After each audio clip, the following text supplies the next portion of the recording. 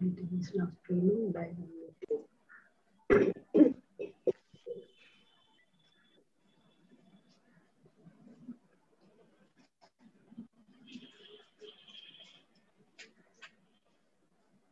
This one is ready.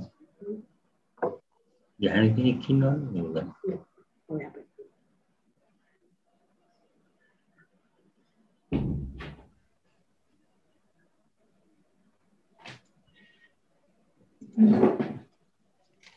Namaste and good afternoon. We are in the 14th session of South Asian Online Literary Conference. In this session, we have Mr. Suresh K. Goyalji, former DG, ICCR India, to chair this session.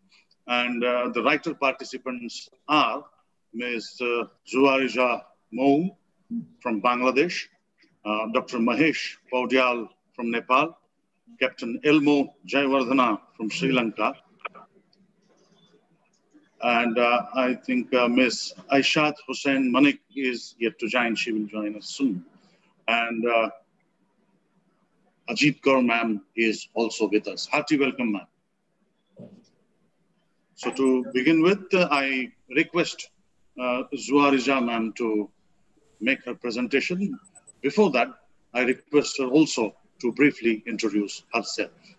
Ma'am, you will need to unmute first. Hello, everybody. Hello, Namaskar, everybody. Ajit ji. Namaste, Ajit ma'am. Namaste, Ajit ma. So nice to see you, healthy and cheerful, as always. Hello, I am from Sri Lanka. Yeah. Just a minute, sir. Madam Zuarija will make a presentation. Ma'am, please. Thank you. Good afternoon from Bangladesh. I'd like to introduce myself as a writer and filmmaker from Bangladesh. I like to write my thoughts as a writer and portray them as a filmmaker. I am the owner and the founder of Tongko Talkies Film Production and Distribution Studio. Because of COVID-19 pandemic, the SAARC Literary Conference is happening virtually, but I'm glad that to see these known faces and want to convey my gratitude towards Ajitma and the full team of South Asian Online Literary Conference. Last year has been very difficult for us. Still, we are trying to recover, waiting for the world to heal.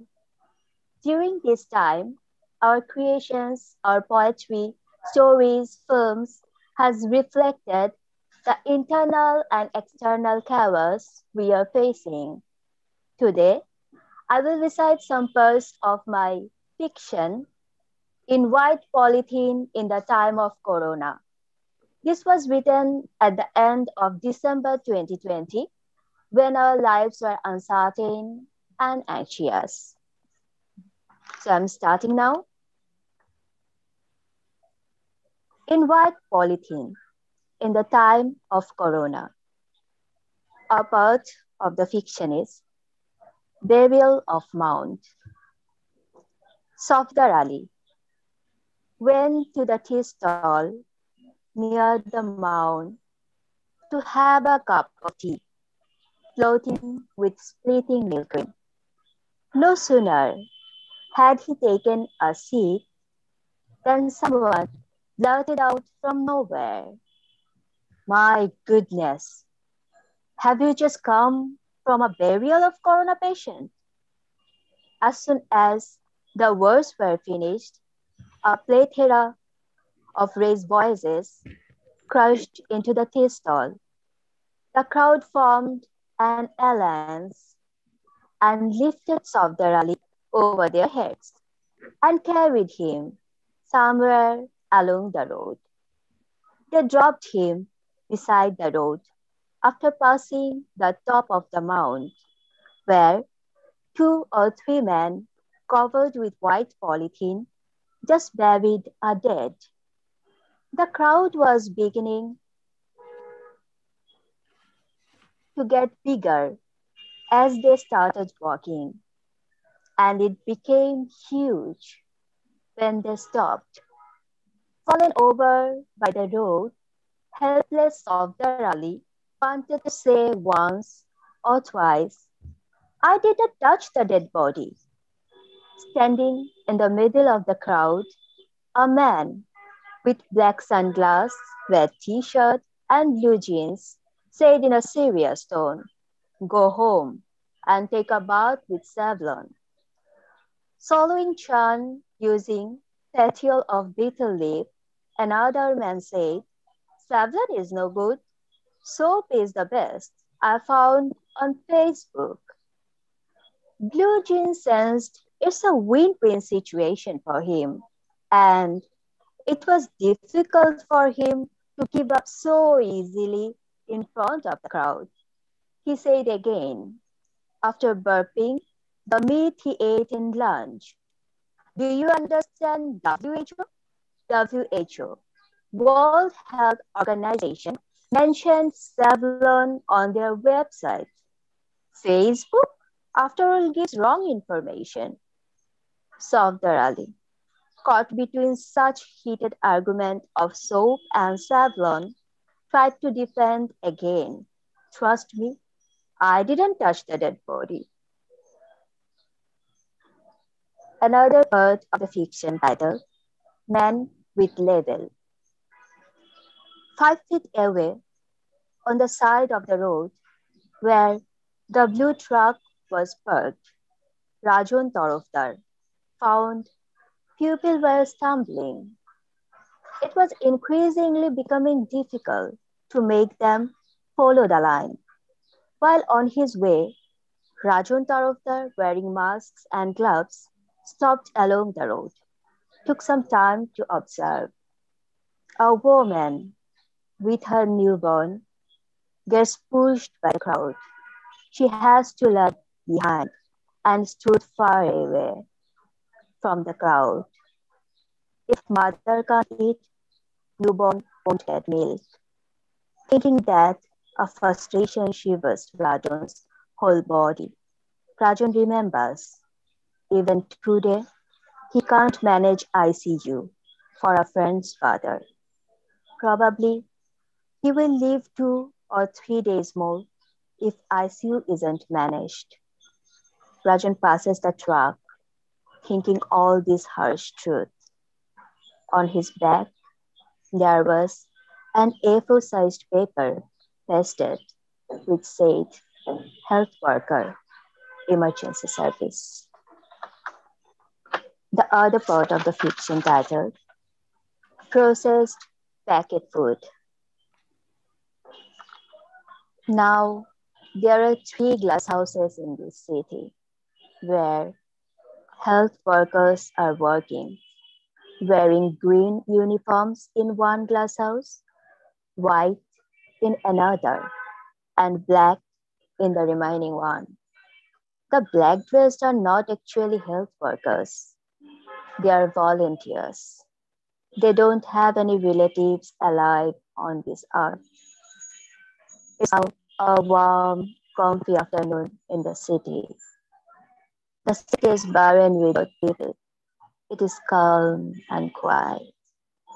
In this afternoon, soft rays of sun melt down into a lane next to Ajit's supermarket.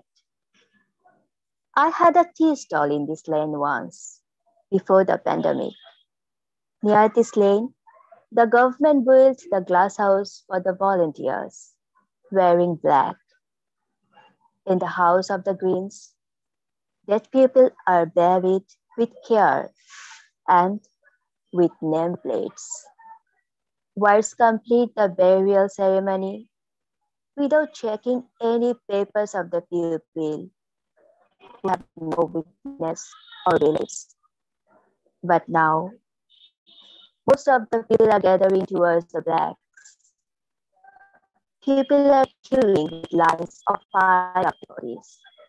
The black ones are processing the dead meat in a strange way to make it edible, and then giving them away in packets. Even the scientists are assuring that dysentery will stop spreading if these meats are eaten after a good wash. And this is the only way to get free food in the city. For the time being, I'm now waiting in the line, holding my 3-year-old daughter's stiff body in my lap.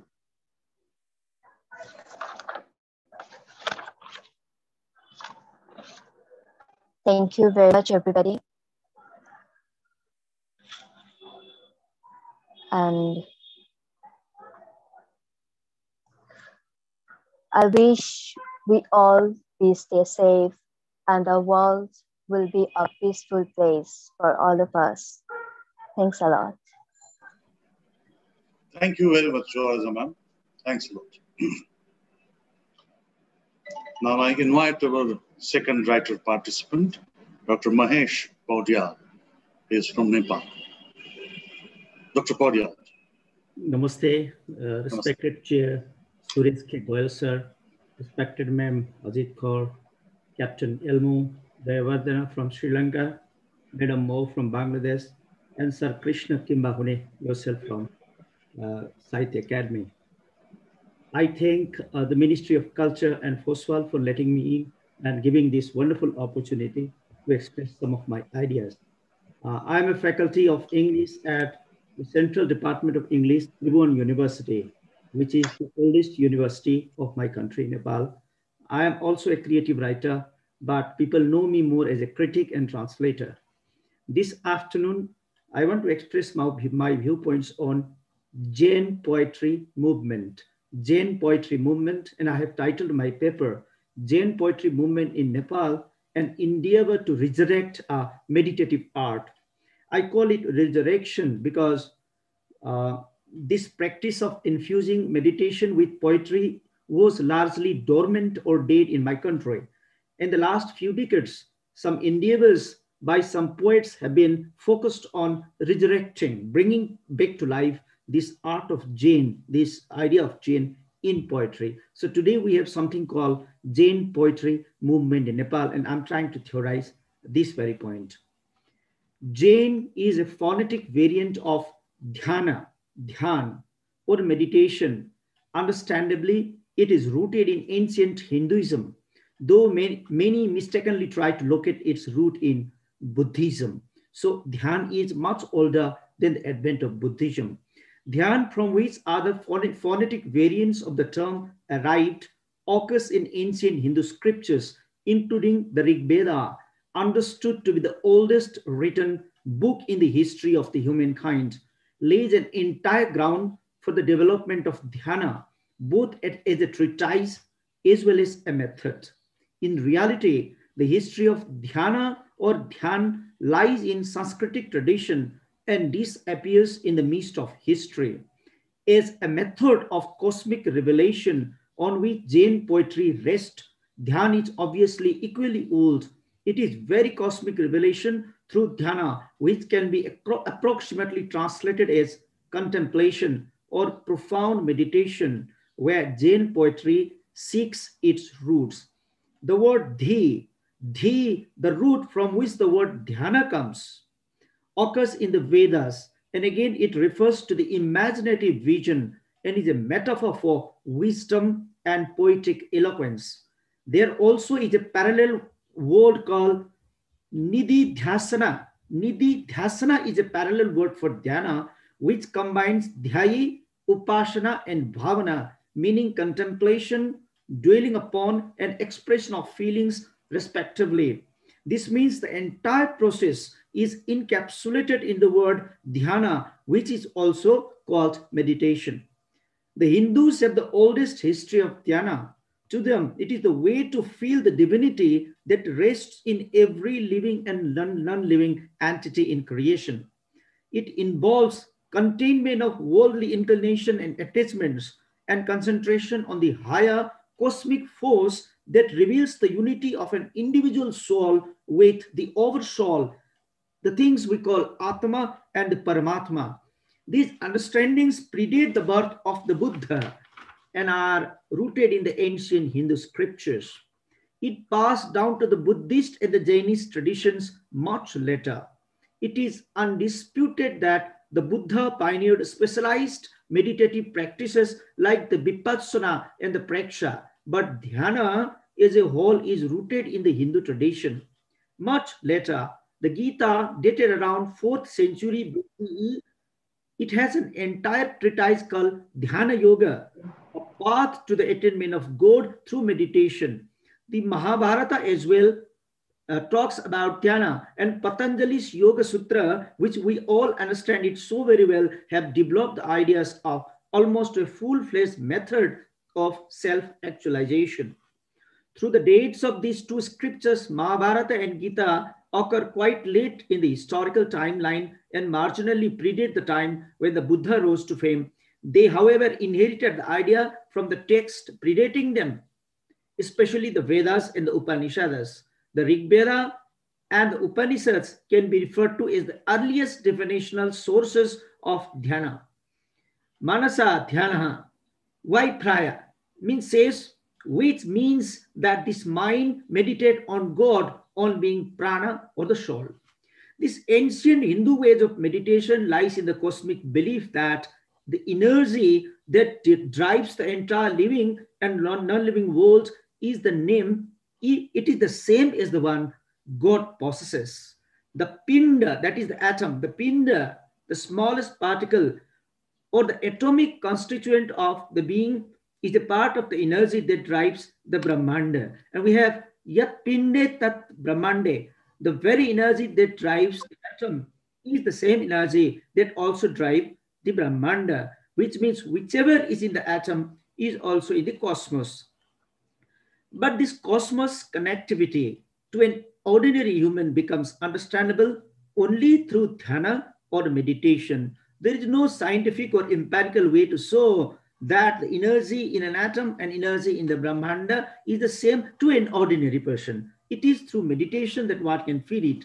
As the Hindus believe, dhyana encapsulates the mental process of an individual and it bridges other levels.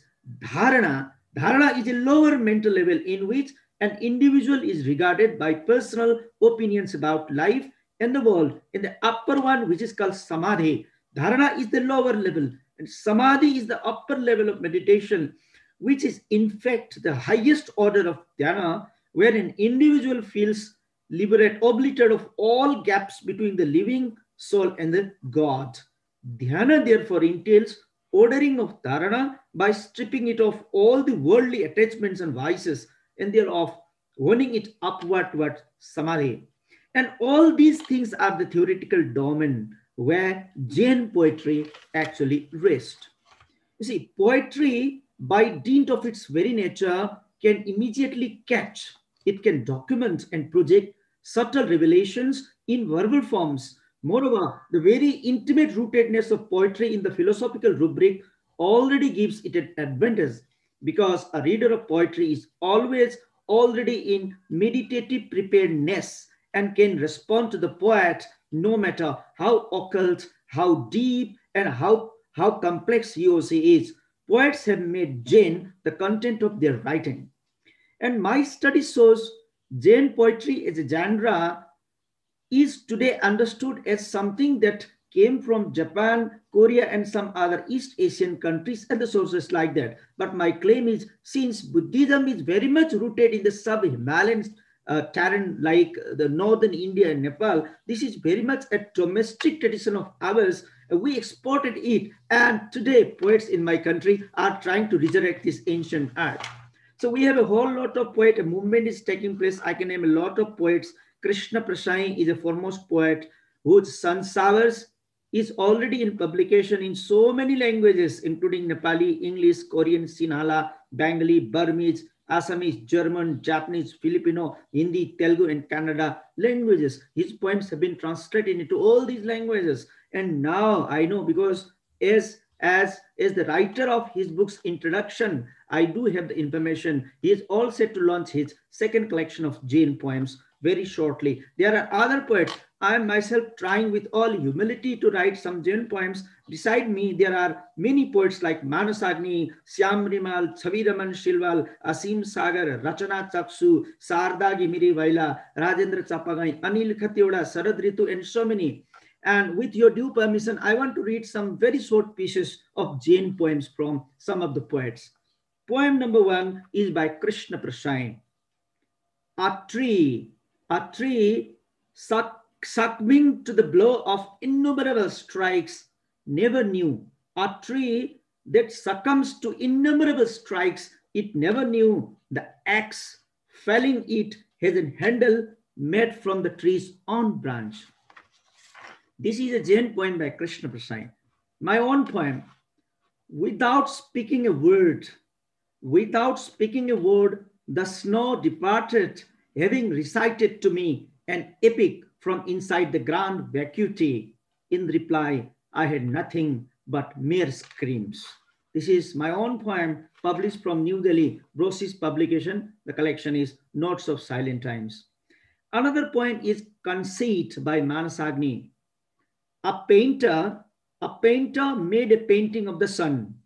A painter made a painting of the sun, and showing the same, he yelled, "The picture is prettier than the sun." Together with applause, he also received accolades and awards. With the picture in one hand and the trophies in the other, he reached home at dusk. Lamps were lighted as soon as the sun was off the eyes. So he claimed his picture was better than the sun. But when the sun was gone, the picture was nowhere to be seen. So a poem on conceit. One very small poem by poet Sarad Ritu. On a rainy day, an old desire slips off, wrapped in a blanket of memories. Do not drop from the eaves gutter, please. My conclusion in the last 1 minute, since the number of Jain poets is growing very fast, Jain poetry is becoming a fact and a movement in Nepal. There are reasons why Jain poetry becomes extremely pertinent to Nepal, because poetry as of today has become centripetal all around the world, with whooping and all-encompassing tendencies like globalization sweeping across the world. Almost everything from tangible merchandise product to intangible things like art and literature have become commodities for sale. So in this context, what is local, what is innately ours, and what is rooted in ourselves becomes a part of our identity. So poets in Nepal feel Jain is, was, and shall be a domain of our manifestation and our expression. And thank God, although very late, poets in our country are trying to create a movement called Jain Poetry Movement. And I take great pleasure in introducing this new happening in my country. And I believe we all agree with the fact that Jain meditation and dhyana are very much a part of our domain. And thank you very much for listening to me. Thanks. Thanks a lot, Dr. Mahesh. Thanks a lot. Thank you. Now, I invite Captain Elmo Jayawardanaji, the writer from Sri Lanka. Sir, please unmute yourself.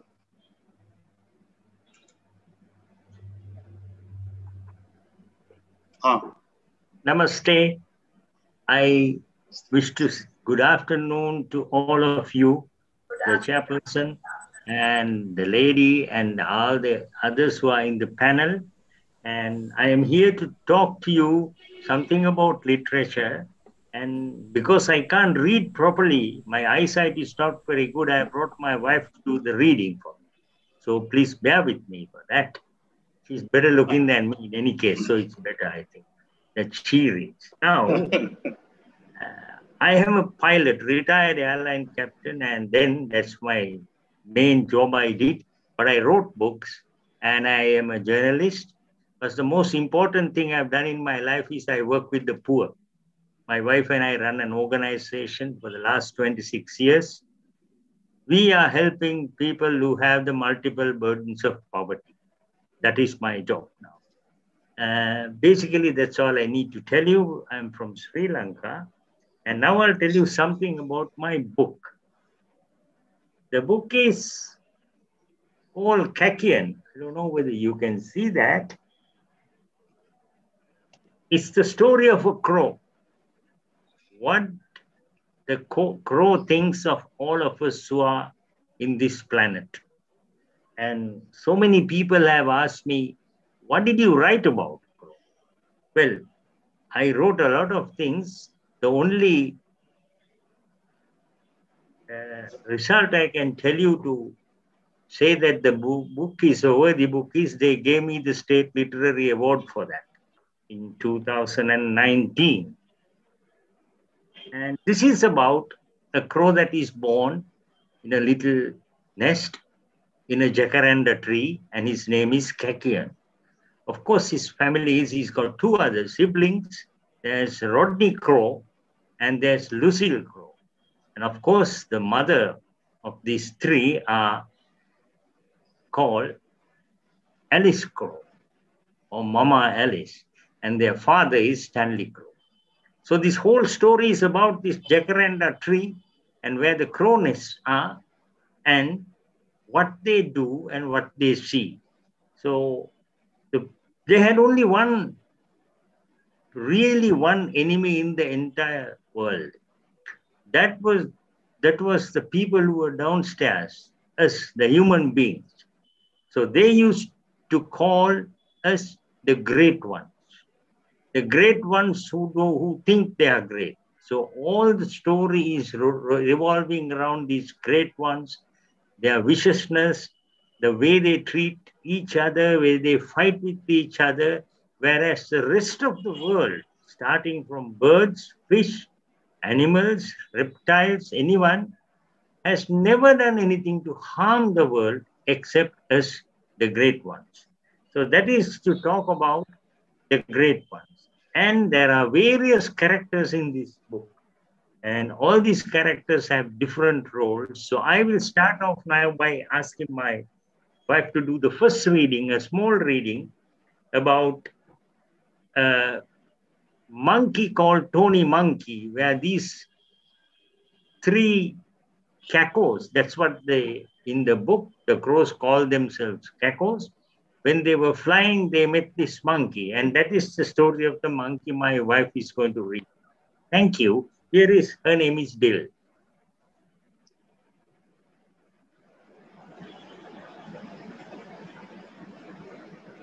Distancing unknown places and staying on the ground were not wise ways to go about life.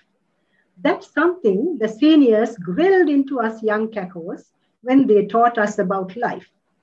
Rodney and I flew around the shop compound while Lucy ate, just to see what this place was like.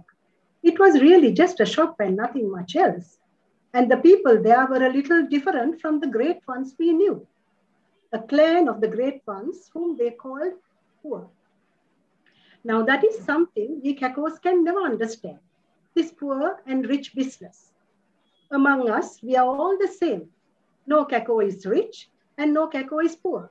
We all have a place to call home, and we all have our families, and we all eat and enjoy life in the same way.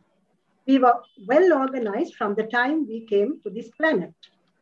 Not only we, but all the animals and the birds and the fish and the reptiles followed the same system. It's only the great ones who are different.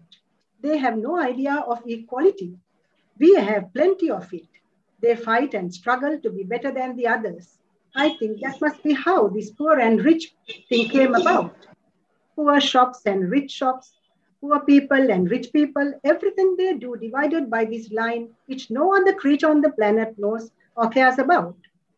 Rich and poor, man, that is some division. Anyway, we stayed a while and rested and said hello to a monkey who was sitting on a box with a chain around his waist. There was a horizontal pole fixed at two ends, and the monkey's chain was attached to this with a metal loop which allowed him to move up and down the pole and extend himself to the length of the chain. That was the extent of his pearl, the length of the pole plus the chain added together. It wasn't difficult to figure out who was responsible for arranging that. He said hello, too. He told us his name was Tony, and he asked where we were going. We are just flying around to see the world.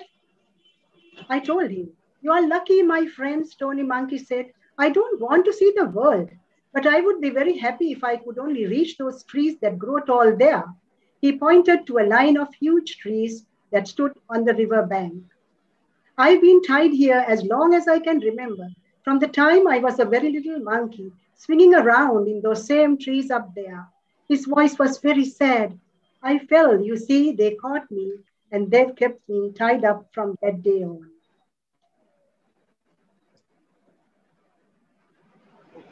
Now, that's just about the Tony Monkey story. This too long a time. Okay. Now, let me tell you some of the characters who are in this book. Now, there is a Roy Crow. Now, Roy Crow in that condominium, in the sense, Jacaranda tree, was an old crow who had a broken wing, and he's the one who taught every little crow child to fly. Now, that was a big thing, and I remember my own young days as a pilot, how some people taught me, and there was a Roy there, so I wrote that character onto this crow. And Roy Crow had seen the whole world. That is how he became the expert on flying. And all the little ones went and then learned to fly from him. And he told them about the things that are beyond the towns and beyond the hills and how beautiful the world was because he's seen them all. So that was one character in the book called Roy Crow.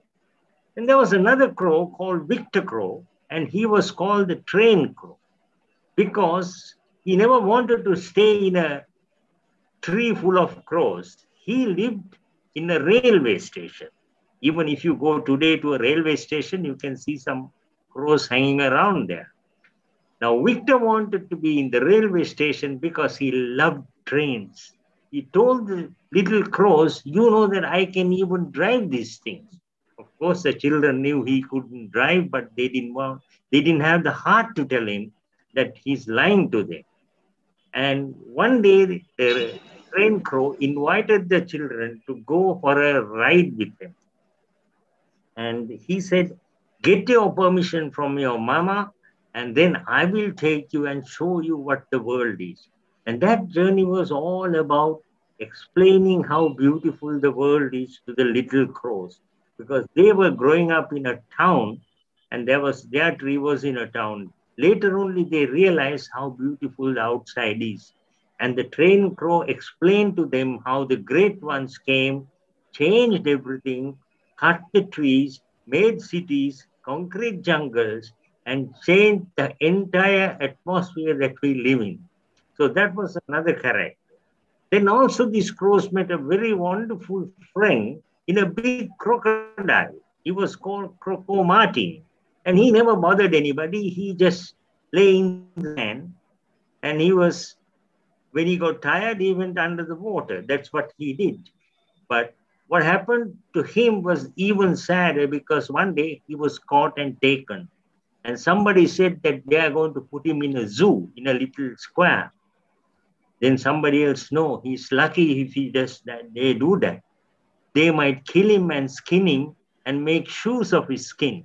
That was how vicious the great ones were against innocent reptiles that were just lying by the river.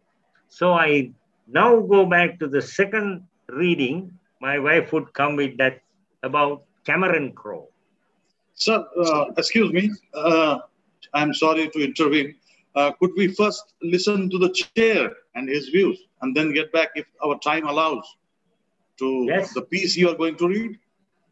That would do? Yes. Fine. Yeah. Piece, what you're going to read now. What did you say? Sorry, we couldn't follow. Yes, I'll repeat. I just said, could we go on to listen to our chair of this session? He is yet to speak and share his views. And if our time allows, we will get back to you again to listen to the piece that you are going to read. Krishnaji actually still has 2 or 3 minutes. I would like to interrupt him if you permit me. No, we can go back to him. You please, sir. Goel, sir. Ji.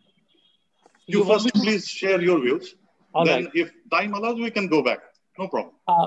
Thank you very much, Krishnaji. I'm sorry that we had to interrupt the very nice reading by Jayavardhaneji before this, and I do hope that he will be able to complete his reading after I leave. I begin by complimenting Ajit Kaurji, first of all, for doing this festival of letters despite the pandemic, and Sahitya Academy for supporting her in this endeavor, in this very laudable endeavor. And I think more than that, Aparna, her very lovable and very affectionate daughter, who has supported Ajit at all turns of life on all her ventures. Without her, I don't think this would have been possible. Thank you very much. Uh, I'm going to basically talk not about anything that I wrote. I'm writing my journey from Naya Baat to New Delhi. But I thought since I was DG ICCR, where as a foreign service officer and as a DG ICCR, my main task was to really develop the kind of a cultural dialogue between India and the other countries. So I thought I will talk a little about really what made me believe in culture as the most effective means of dialogue. And South Asia, where which is actually the basis for this festival, South Asia, one thing which we share is common to all of us is really culture. And culture, when I mean, is not just writings, dances, music, but the daily way of living, rituals, the metaphors we use in the literature, they're so common to us. It's so easy for us to understand. And my firm belief is that if we were to basically use culture as a way of communication, dialogue between the countries in South Asia, probably the politics between us would be that much less acrimonious, if it could be. So to begin with, when I became busy ICCR and even before that, we used to talk about the Ganga Jamuni Tehzeeb of India, the eclectic culture, which is influence of all different kinds of mainstreams, Persian, Arabic, this and that, and all those things. But those would have really remained merely words for me unless I was actually born out of those kind of experiences and which became part of my life as I grew up from my childhood. I was born in one small kucha in Old Delhi area. Uh, that kucha was at the junction of Naya Bans and Lal Kuan, which Lal Kuan is a mostly Muslim predominated area. Naya Bans is the business area.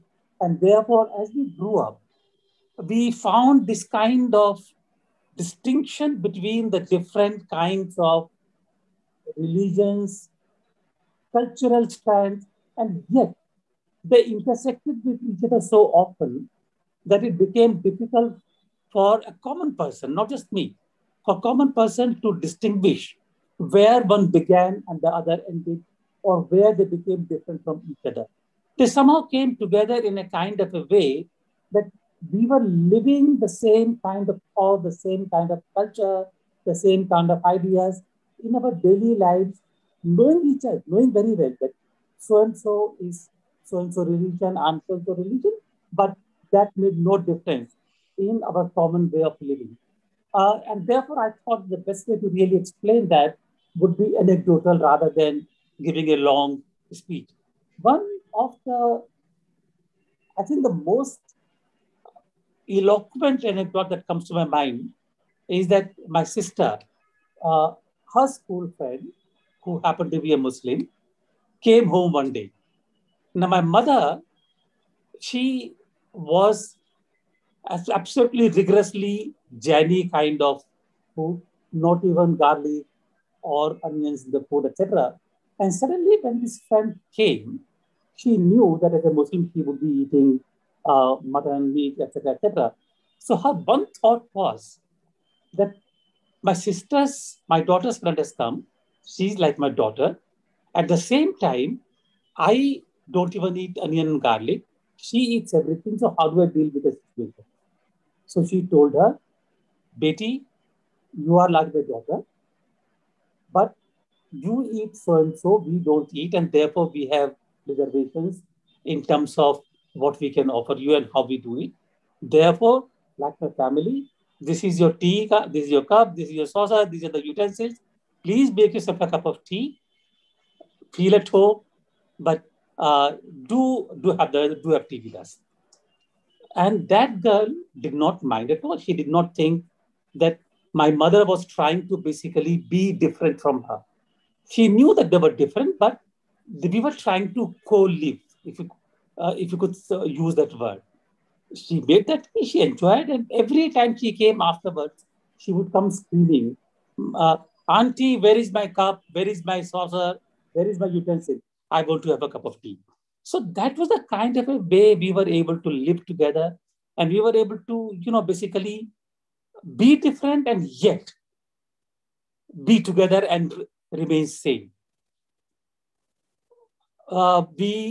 My school was on the terrace of, not the terrace of a mosque. My school was close to Fatehpuri Mosque.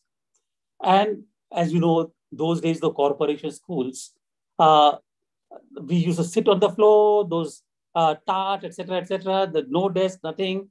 And the terrace joined the terrace of the Fatehpuri Mosque.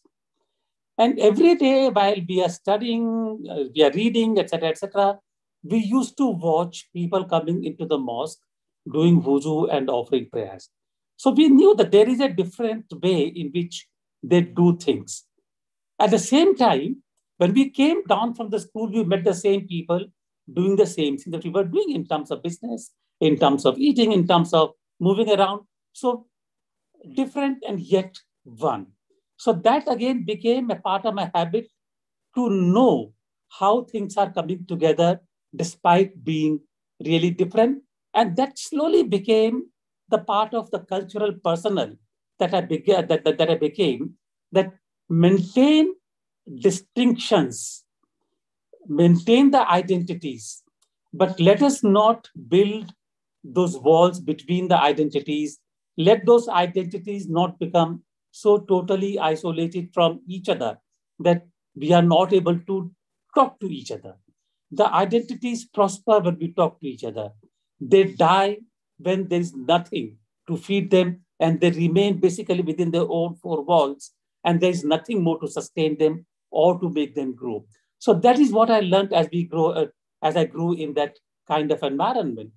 I remember I was told this so often, that as an example of how the communities were together. And you remember that if you have been to Chandni Chowk, and I'm sure that all of you have been to Old Delhi area, when you go to Chandni Chowk, you see Gurudwara Seesganj, and facing Gurudwara Seesganj is St. James Church.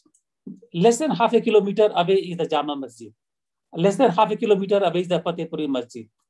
You have Jain Temple, Gauri Shankar Temple, within about 200 meters.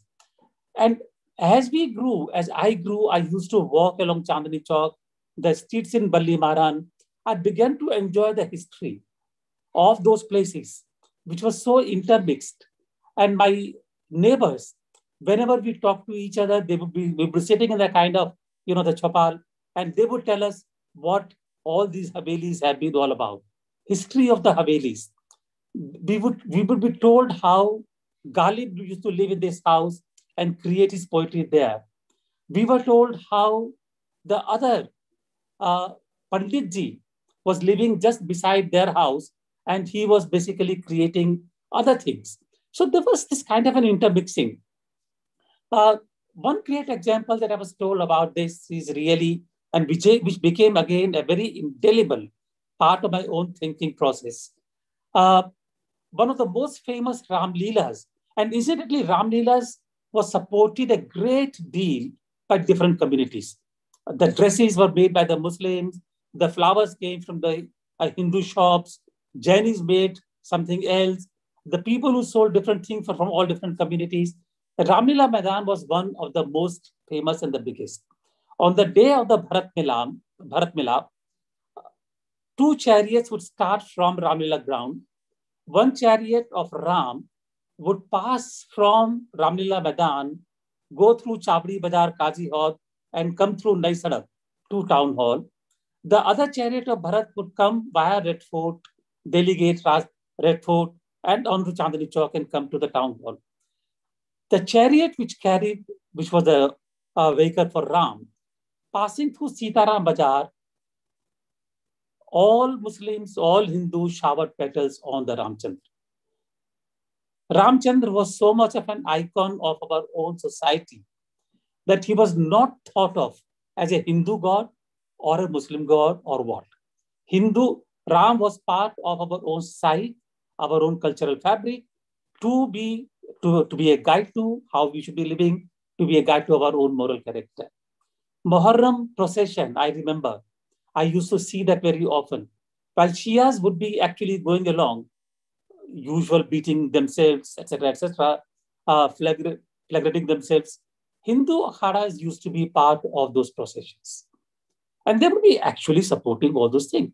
So as I grew along, and these became part of my own thinking, that in a sense that our cultural values are essentially an integration, a synthesis of what we have imbibed in terms of values over thousands, 2000s of years, beginning from Vedas.